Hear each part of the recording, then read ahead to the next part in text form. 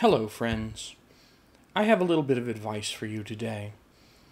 Don't let words control you.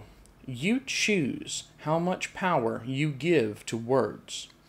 If someone insults you, if someone berates you, if someone attacks you with words, if someone says something that bothers you, step back for a second. Ask yourself, why? Why am I upset by this? Why am I acting this way when these words are said? Are you doing it because you've been conditioned that these words are bad? Curse words, insults against identities like racial slurs, certain phrases, even mentions of certain names like Donald Trump. People will perform outrage for people around them to show that they don't approve. But you don't have to do this. It's your choice. You can choose not to allow these words to change your behavior. So, the next time that a word or a phrase upsets you or makes you behave a certain way, step back. Look at it. Why? Why am I doing this? If you do this enough times, you'll learn a lot about yourself. You'll learn a lot about the conditioning that brought you to this state where other people can control you with words. And you'll be able to dismantle that control and take back control of your life.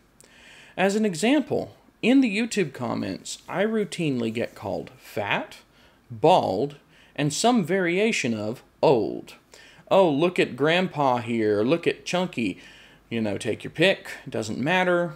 There's tons of these. You could probably go through a few of my videos about political issues and find several things insulting me for looking a certain way. Yeah, it's an easy target. Yeah, some people it would bother. I just don't care. You know, I'm fat, bald, and old. At least I'm old to some people. Why does it matter? It doesn't refute my arguments. Not in the least. Calling me names? Why, I don't care about their opinion. They're not my friends. They're just some people on the internet. And even if they were my friends, if they held opinions that those things about me are negatives, well, I'd want them to talk to me about it. But they can come at me respectfully or they can get lost. And that's the end of that. I don't have to respect this control that somehow has been placed over me by these insults. So I don't. Call me names all you want. I don't care. Because you don't matter to me. At least as far as your thoughts about me. I don't care. Why should I care? Why should you care what I think about you? If I think anything about you. Why? Why do you change your behavior? Just based on the fact that someone says something negative about you.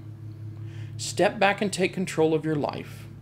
Because once you do this, you won't have other people changing your behavior and potentially manipulating you into doing what they want you to do. If you do this, your quality of life will improve significantly, people will respect you more, and the people around you will be better off for your change. You could even, perhaps, inspire some change in others.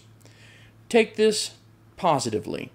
Use it to build yourself up, focus on yourself, and then, if you can, help someone else. And maybe turn your phone off before you make a video.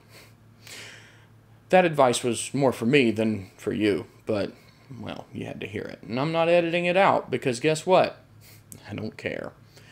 Also, funny little side note about that particular tone. That's an email, and it's an old camera shutter sound.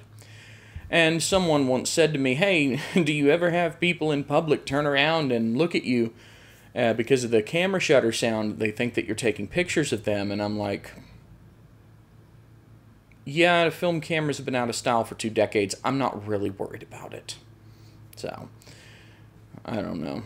It was weird. It doesn't even sound real because it's muffled. So, I don't know. Does anybody know what a film camera sounds like anymore? I mean, seriously, there's so few of them. If you heard film winding, what would you think it was? But I digress. The point of all of this is that you shouldn't give words power over you. Just because words are naughty or bad or somehow disparage other people doesn't mean you have to react to them, doesn't mean you have to change your life for them. And that's what you should take away from this. I'm Jody Bruchon, and I thank you for watching. Like, comment, subscribe, and go to my website and give me a little bit of monetary support if this helped you. Or don't, you know. If you don't have money, that's fine. If you don't want to give me your money, that's fine, because you shouldn't care what I think about you or your money. But please, please give me money. I need all the money. Give me all the money. I'll take all your money. Anyway, enough e-begging. Have a good one. Oh, how do you like my new Panasonic GH5s? Let me know in the comments.